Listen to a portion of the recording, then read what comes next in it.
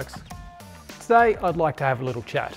Quite often here at Tyre Review HQ we get emails and questions on YouTube and various other places saying, which all-terrain should I buy? And generally people are weighing up like, one versus the other, or this versus this one that's really aggressive versus this one that's less aggressive. But there's quite a lot of other things to consider when you're actually purchasing these tyres. And so quite often it sort of comes back down to those basics, which then inform the tyre choice. So it's not necessarily whichever one is sexy at the time, it's which one is going to be most appropriate for how you use the tyre. So probably key things to consider are comfort, the aggressiveness of the tyre, how noisy it's going to be, what it's like in the wet, and also sort of part of comfort is the thickness of the sidewall. So if which we can get into later on. And then the other thing to think about is it a daily car? Are you driving this to and from work every day? And so are you going to get really annoyed if it's a noisy tyre? Or is it a dedicated car that you're only going to take out on the weekend? Then also, how much time do you spend off-road really? Like really? Like, do you feel like you're hardcore and you've got all the bits hanging off your car, but you actually go every 6 months? So perhaps a tyre that has an aggressive sidewall, so you look aggressive, but actually has a really good, comfortable tread face might be the way for you.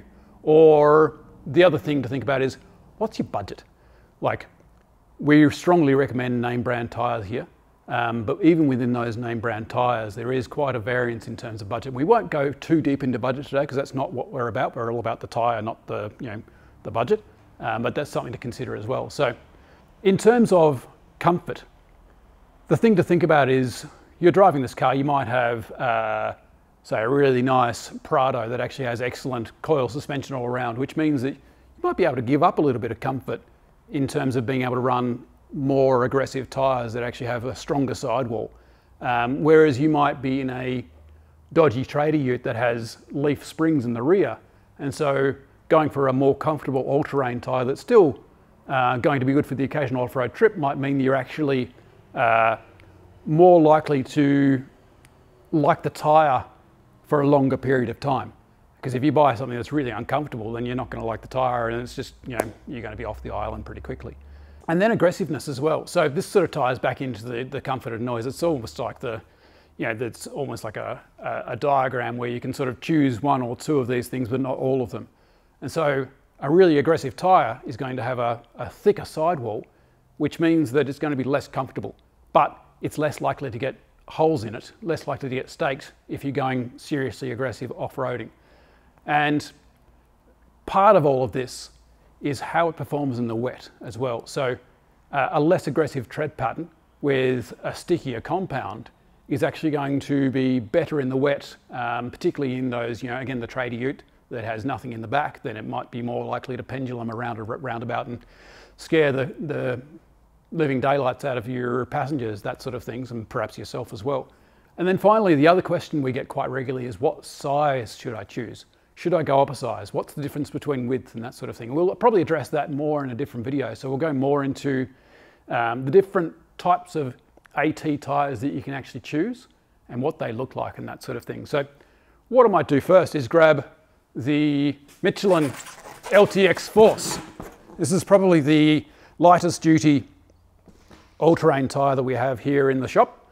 And so you can see that this tyre is really meant for SUV use. There's no reason why you couldn't put it on your Ranger or whatever, but it's something that's going to be good for going on gravel roads and going up on grass curbs and that sort of thing. But you can see that it's a really conformable and comfortable tyre that has quite a dense tread pattern on top. It has these 4 really good channels here for evacuating water and quite a sticky sort of compound.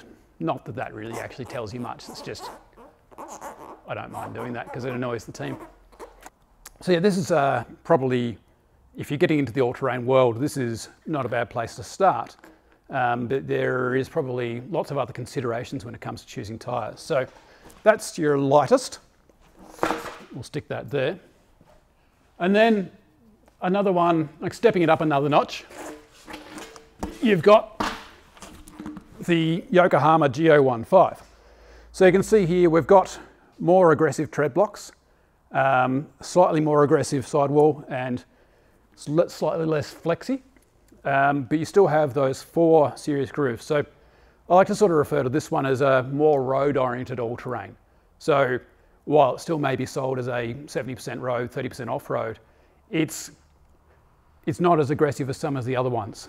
So that's sort of stepping it up a notch. There's a few others that sort of fit into the same group as the Yokohama. So maybe we'll choose the Falken Wildpeak next. So this one is the darling of the industry at the moment. So this one, I feel like they hit it right on the nose in terms of aggressiveness, the look, because that's probably actually a fairly serious consideration, and the traction versus the cost. And so these are a really affordable tyre that fits probably 80% of the bill for a lot of people. And so while they're still aggressive, they've still got a really solid tread face. There's definitely some grooves here that I can fit my finger into, but they're also durable enough that they're going to put up with a bunch of good hard off-roading. These were one of the first tyres that I officially tested for Tyre Review, and they certainly set the bar for a long time. So this one, you sort of notice that we're starting to get away from the consistent channels going around the tyre, and we're going to have more of these broken channels. So still good in the wet, although I did notice after about 10,000 Ks with these ones that they did start to just pendulum a little bit. But that's sort of got to be expected when you're moving away from the tread patterns that are more comfort and traction oriented, on-road, wet traction oriented. But there are some later on that are actually really good for that sort of thing. So now, I'll show you the boss. So this is the one by which all others are measured. This is the BFGoodrich all-terrain. And this is sort of the one that everybody looks to as a reference point. And you'll see here that the tread blocks are a lot more widely spaced than what we're seeing on the Falken. And again, there's none of these grooves running around the tread. But there is a lot of space there, which means that again, it should be fine for evacuating water and that sort of thing. But again, you're stepping up in that aggressiveness, so it's not going to be quite as good in terms of wet weather traction. But off-road, the more aggressive shoulders and that sort of thing will actually give you more benefit. So let's step up another notch. And so you can sort of see here I've got the all-terrain tyres, and then I've got the aggressive all-terrain tyres. And so probably the next up in terms of aggressiveness will be the Ridge Grappler or the Razr AT. So maybe I'll grab the Razr AT as a comparison. So you can see here, it's a heavier tyre. I'm starting to sweat a little bit. It's a heavier tyre with beefier sidewalls, bigger grooves, although they're still relatively similar to what the BFG has. And the tread pattern is starting to get into this more aggressive blade sort of shape.